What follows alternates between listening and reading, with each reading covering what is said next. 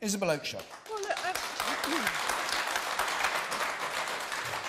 I'm sorry, Nicky, but I think this is sanctimonious twaddle.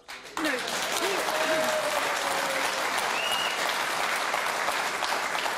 We've heard a lot from you about putting country before party. I think this is all about you, actually, because you don't believe in Brexit, do you? Ultimately, you say that you've accepted it's going to happen, but I don't think that you believe in it. And I think this is about trying to... Why have we got to have some sort of loyalty test now?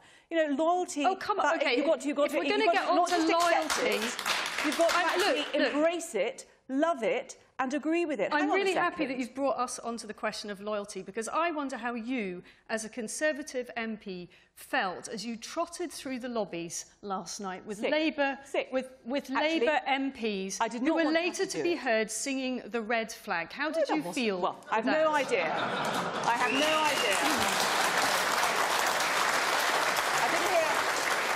I didn't hear anyone singing anything, but I have to say I did not. You have humiliated the Prime Minister, you have undermined her negotiating position, and you are not standing up for what the people of this country voted for.